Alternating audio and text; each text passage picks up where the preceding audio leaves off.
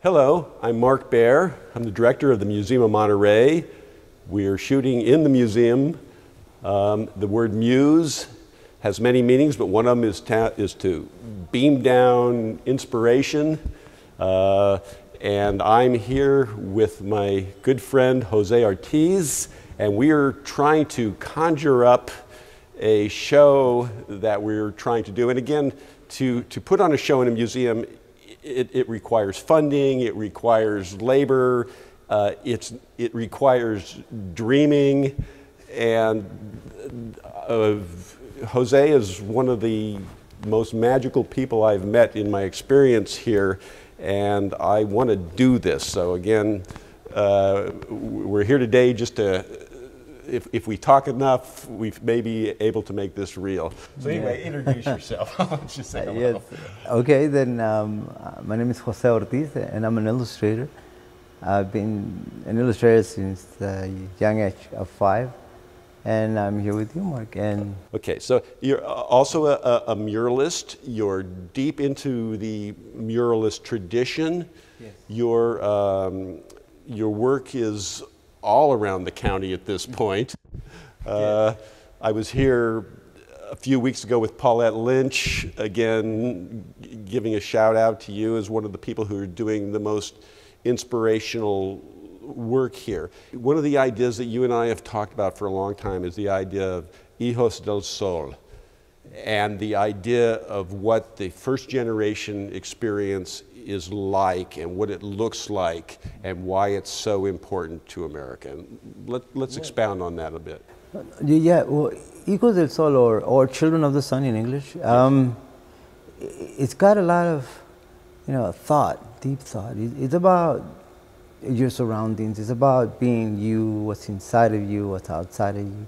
It's about being part of the whole, what we call the cosmos movement, and how we contribute to this great earth, and how we can be more aware of each other as humans, and as any living matter for that. What is the story as you see it? The story of Hijos del Sol, it's ancient. Nobody really knows. It's Mayan history. It's Maya meaning the beginning.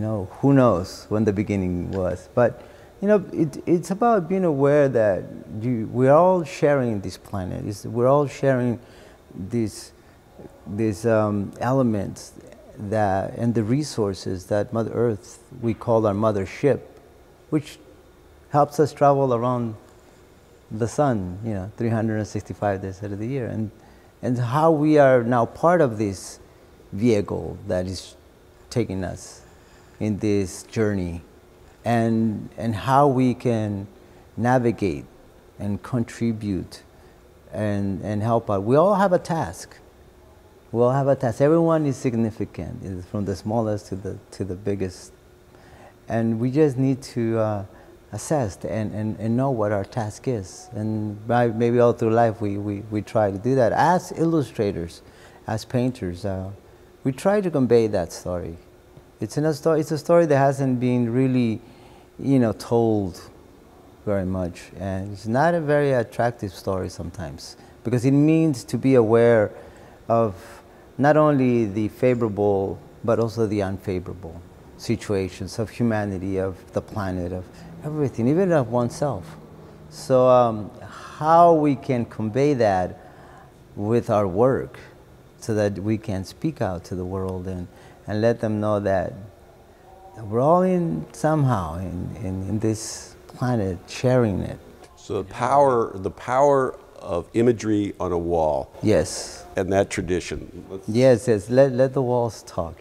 Sometimes, I've been asked, how do you come up with the imagery for the walls? And I go, sometimes maybe the wall is dictating me what must be there, because the walls are inhabited. They have spirit. They have souls.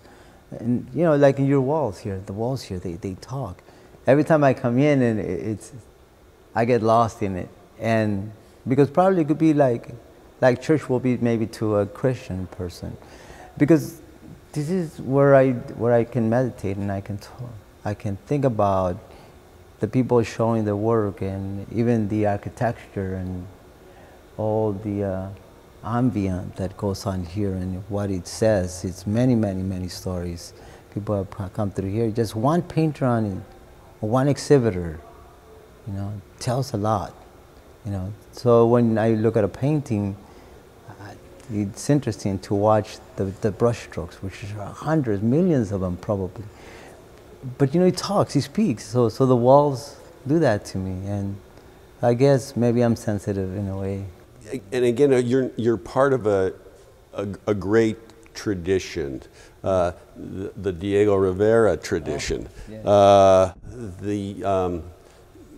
That you're speaking directly to a community, and a community is speaking to you, and you put yourself in the middle. You're a listener, yes. As you've described yourself. Yes, it takes a lot of, you know, using your senses, and mostly it's listening and observations also, you know, and how we can then transmit that. I don't know if I am capable as a person, but I don't really call myself a muralist just yet. But I think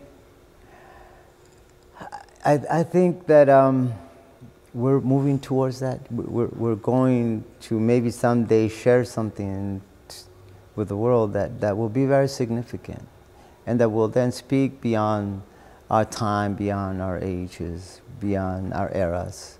And they will speak to future generations about what went on 2014, what went on our time, on our era. So Hijos del Sol, another aspect of this is the first generation immigrant experience here. And again, this is an important debate that we want to be having in this museum. This is an important debate that we want to be having in the country. And one of the things that you show is how valuable the people that come in with the new eyes and the new aspirations and the new strivings, what they contribute to a society, and how these people wake up people who have been living in a culture for a long time where they're no longer able to see it. You know, I think that the concept of consciousness, of being aware, it's ageless. It's beyond ourselves. It has no time or space. I think, you know, there's no time for that. There's always just, you know, those little moments that will then create this bigger picture. You know, I believe that a person can be mature at any age, and you are the same person that you were born until the day you cease. And that in itself already doesn't lock you in, doesn't limit you, and like your ability to think and to create and to feel. So that should be ageless. Because I've known people that are older and they feel as young, and you know, so the idea of children of the sun, it's ageless. It's beyond our, you know, probably our history, you say, I don't know. But if we want to convey this to the world, I think it'll fit in every era. You know? So just on a practical level, okay, we, again, as you know how we work here with limited, almost no budgets, we have to figure out how to do this with the maximum impact with the biggest production value, you know, that's actually doable. How are we thinking? Let's just kind of think how we might use this space. One of the ideas I had is that you kind of direct, you become, rather than the chief painter, that you direct a group of other artists, and we do something live just right on canvas that we convey this theme. What's your thoughts about that? Well, I've explored different situations. You know, I've thought different, you know, ways that we can convey it, And one of my ideas is to actually to make a call out to illustrators, painters, who have the same concept of being able to transmit the same idea of coexisting, of sharing, and the importance that we all hold, that everything does, to find people that think that way and maybe create something that will then really speak out. More, murals are just they got to be beyond just one person. Right. I believe so. And then it's not just me, it's everything, and it's everyone. And if we can, put into conduct it in that manner, I think it'll speak.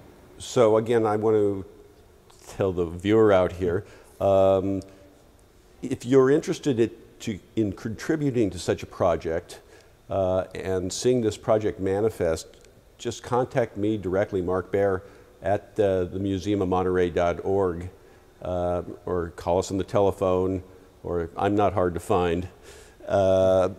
Let's discuss this, because again, as I was telling Paulette Lynch, I talk to lots and lots of people in this that come through this museum, and of all the projects that I've been dealing with, I'm really committed to seeing this one because I think it has so many levels of possibility to it. It's got importance because of an immigration conversation. It's got importance because of the sheer magic of it. It's got importance because of the sheer beauty of it, and it's been.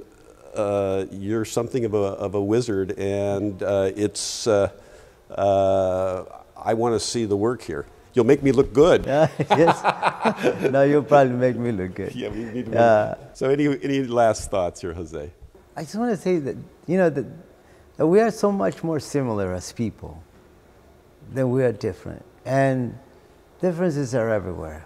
And we know them when we look at a mirror. And sometimes even in our own families, we're sort of different. But the similarities that we share are intense. They're very important.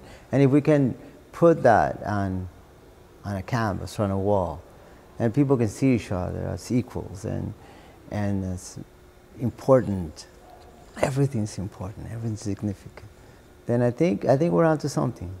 Yeah. My guest, Jose Ortiz. This is Mark Baer. You've been watching MUSE. And let's make this happen.